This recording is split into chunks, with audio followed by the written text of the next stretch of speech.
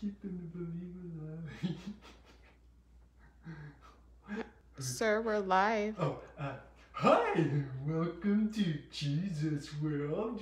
We're gonna tell you the truth about God. And to start today, I'm gonna interview and tell some kids about God. Oh, I see some right here. Let's go minister to them. Hi kids, how are you today? Good. Oh, hey, has anybody ever told you God is small and he's really weak? He has bad plans for your life? What are you talking about, Willis? What do you mean? I said, don't you know, hey, God wants you poor and depressed. Did you know that? Get behind us, Satan! Who are you? He's a liar. Don't listen to him. We're going to tell you the truth. Welcome to Jesus World! Hey, welcome to Jesus World, everybody. Hey, we're going to have a great time today. We are glad that you're here. Grab your Bible, grab your friends. Today we're going to be talking about how big God is, how he thinks big, and how he does big. Here we go. Welcome. Let me flip this around.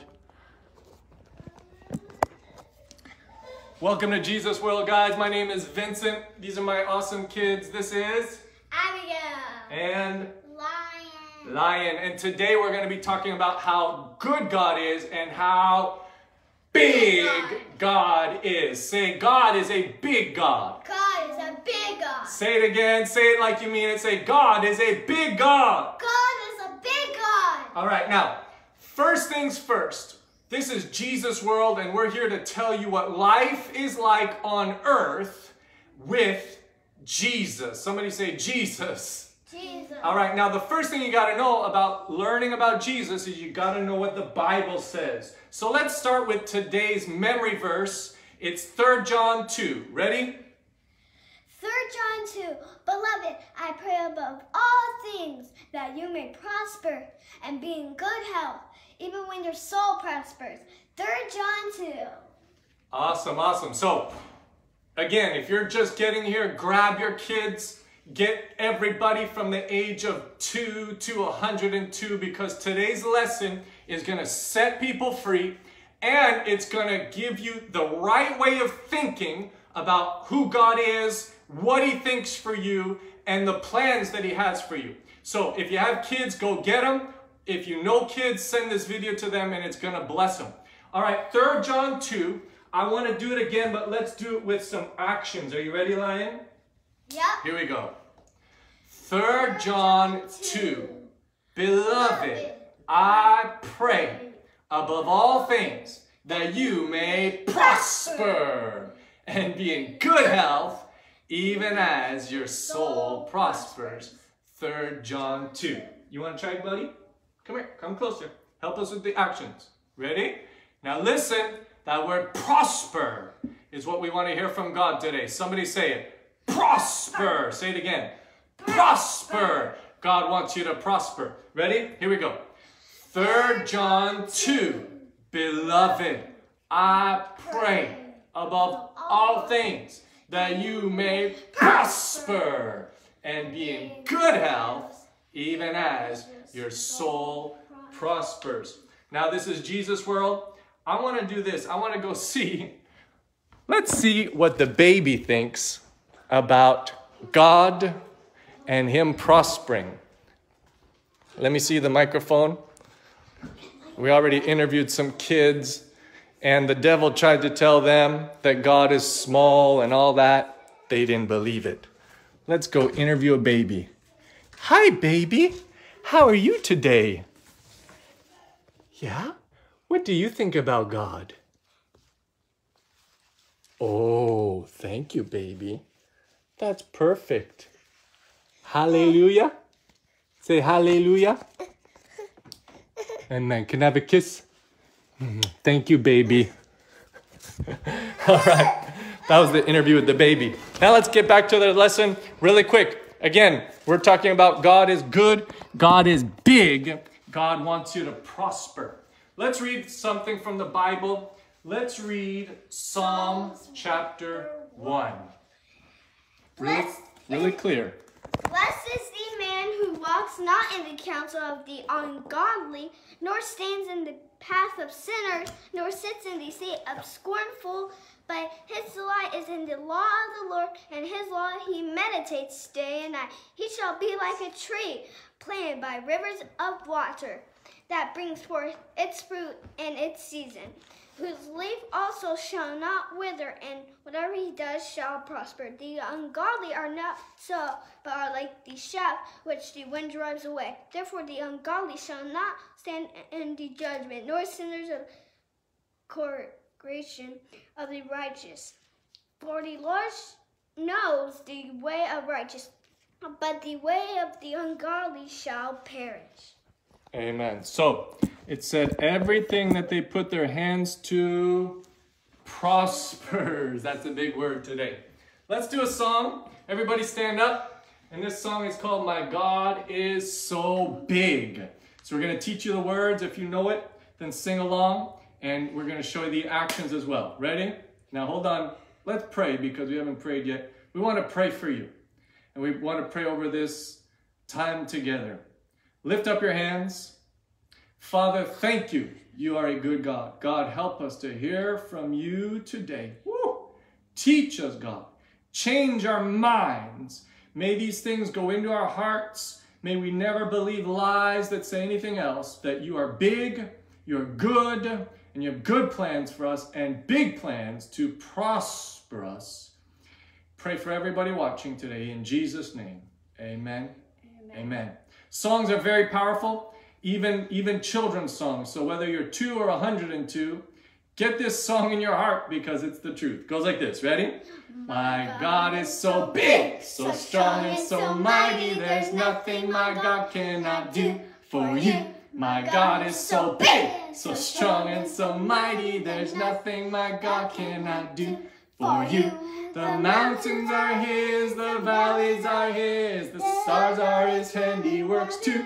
Woo-hoo! My God is so big, so strong and so mighty, there's nothing my God cannot do for you. All right, kids, come on, everybody that's watching, get in on this. And even if you're an adult, not yet, we're gonna do it one more time. Even if you're an adult, get this song in your heart, because when the enemy comes and attacks you, this song, these words, these truths will come up and give you strength.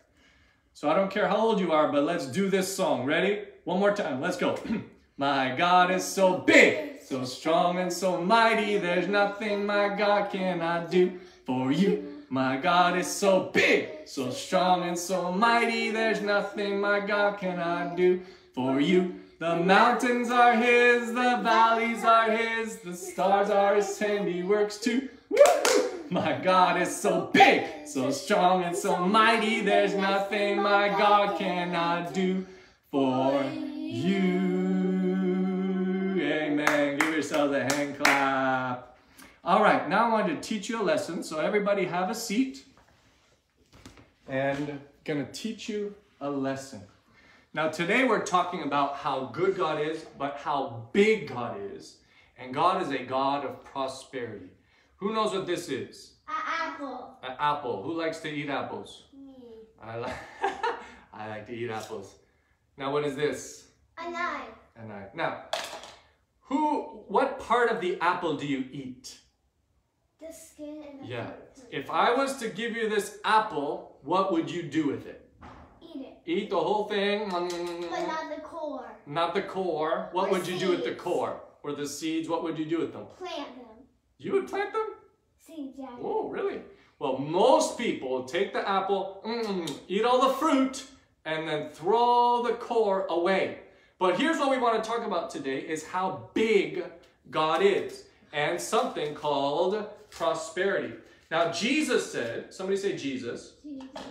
He said that you can learn about the kingdom of God by learning about the seed. So watch what we're going to talk about today. God is a prosperity God. God is a big God. God causes you to increase. When God gives you something, the Bible says that he gives seed to the sower. So usually we take the apple, we eat it, and then we throw this away. But everybody knows on the inside of the apple, there's this tiny little thing called a seed. Woo, woo, found it. Now, usually, and one apple has about 5 to 10 seeds in it, okay? The seed is tiny, tiny, tiny, tiny, tiny. Can't really see it. It doesn't look powerful. But what happens when you put the seed in the ground? It starts to grow. It starts to grow. We'll give you an example. Now, these are herbs that Abigail and Leon planted a while ago. It was basically mine, but Lion has another pot. Yeah, Leon has his pot as well. Now, we put the seeds in the ground. How small were the seeds? Like, we couldn't even see them. They were smaller than apple seeds. Wow, even smaller than apple seeds. Yeah, they were like just like a tiny dot. So we put them in the ground. Then what have you been doing every day with this thing? Water. Hold on. And giving sun, and then it grows like this. Woo! So water and giving it sun. So we put it over there beside the window. And then look at what's happening. We're going to show you, but... Oh, And sunflowers are planted in this too. My grandpa did it. So. Sunflowers? Yeah. Okay, so we got some... Sunflowers are these. Yeah, so we got different herbs in here. And sunflowers. You want yours? Okay. So that was Abigail's. This is Leon's. Whoa, look at all that stuff. No, show the other side of the... Oh, she wants you to see the artwork. That's his thing. He did that all by himself. Yeah, that's good stuff. So you're going to water it? Good. All right. So you take the seed, you put it in the ground, you water it, and then what's going to happen? Something's going to come up. Now, these are herbs. They come up small. Okay, let's have a seat. When we take an apple seed and we put it in the ground, what comes up?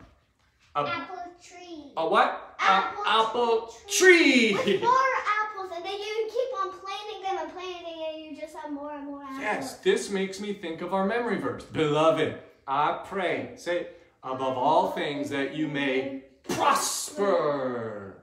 That's what happens when we put the seed in the ground. It prospers. It becomes a big tree. And then you keep on growing more trees. Yeah. This is an interesting thing about trees. So every apple has between 5 and 10 seeds. When you plant one seed in the ground, it takes about 4 or 5 years before it brings fruit. But then it's going to bring out about 300 more apples. So you can... And then if each of those apples has about 5 seeds, or 10. that's like, yeah, that's like 1,500 or 2,000 more seeds. Wow. Now, if you took 2,000 seeds and planted them, you're going to have like 2,000 trees. You're going to have 2,000 apple trees that reach 300 apples a year, which is going to be like a lot of apples. And it keeps on growing and growing. And it all started with what? One seed. That is a picture of how God does things. And Grandpa wanted an apple tree, so that's why we got seeds out of that. Yeah. So you guys come sit here. Let's pray for everybody. Today's message is very simple, guys. We want to pray for you. God is a good God. Say it. God is a good God. God is a big God. God is a big God. God has good plans for you. God has good plans. God has big plans for you. God has big plans. And He is able. And He is able. Say it with us. Say, He is able. He is able. Come on. We're going to finish up. We're going to pray for you. If the devil has been lying to you and trying to do what we did at the starting and tell you that God is small, God isn't able, God doesn't love you, you need to fight him with the Word of God. The Word of God says that God desires for you to prosper and be in good health, even as your soul prospers. Let's repeat it again. Say, God is a good God. God is a good God. God is a big God. God is a big God. God has good plans for me. God has good plans. And God is able. God is able. Say, God is able. God is able. Say it one more time. Say, God is able. God is able. Amen. So this is Jesus' world, where we learn what it's like to live life with Jesus. And kids of all ages, whether you're 2 years old or 102, we're here just to encourage you and tell you and make sure that you know that God loves you and He has a good plan for your life. And don't ever let anybody tell you anything different. We taught you a verse. What was the verse? 3 John 2. Beloved, I pray above all things that you may prosper and be in good health, even as your soul prospers. We taught you a song. It said God is a big God. So sing that song. We shared with you the principle of the seed. We showed you that is God, how God does things. He prospers. So as you give your life to Him, as you yield to Him, as you resist the devil and his lies, then you can expect for God to bless you and to have an amazing life. And it's not just about you. That blesses the world, that blesses the people around you, and you will impact the world for the kingdom of God. Amen? Let us pray for you wherever you're at today, whatever you're going through. First thing, kids, if you have never given your life to Jesus, then that is step number one. He comes on the inside of you, and He will cause you to start to know God and think like God. But maybe you know God already, but you just needed this word of encouragement, or you needed somebody to help break off the lies of the devil. That's why we're here. Let's pray. Ready? We're going to pray for people. Prayer is powerful. Pray. Hold my hand. Hallelujah. Father, thank you for your goodness. Just get quiet just now. And again, this is for every age. So if you're just getting on now, then go back, watch it when it's done. Watch the whole thing. Listen, pray, pay attention. And then as we're praying right now, get quiet. Close your eyes, lift your hands, and receive from heaven. If you've never asked Jesus to be the Lord of your life, then it's very simple. Repeat this prayer. Say, God in heaven, God in heaven, I believe. I believe. Jesus died for me. Jesus died for me. You have a good plan for me. You have a good plan for me. Jesus, Jesus, be my Lord. be my Lord. Be my Savior. Be my Savior. Come into my heart. Come into my heart. Take my life. Take my life. Do something with it. Do something with it. In Jesus' name. In Jesus' name. Now let me pray for everybody watching. Father, we pray for everybody. We ask you, God, to bless them. We come against the lies of the enemy. Any lies that would have said that they are small or that you have small plans for them, we break those things in the name of Jesus. We pray for every single child of all ages. Lord, we speak blessing over them. If you're, whoever you are, but if you're 2 years old, 5 years old, 10 years old, parents, show these things to your kids. Have them sit down. 4 years old. Lift up your hands. Let us pray for you. God, we pray for everybody. You put them here for a reason, and it's a good reason and a big reason. We just speak the blessing of Abraham. We plead the blood of Jesus over them. God, cause your will to come to pass in their lives. Give them a heart that is sensitive to you. Protect them, Lord. Place your angel around them. Have your way in their life, Lord. Cause them to become everything that you've called them to be. In the name of Jesus. Amen. Guys, thank you so much for joining us today. We love you. Oh. I just stepped on his foot. I apologize, buddy. Okay, love you. We'll see you later.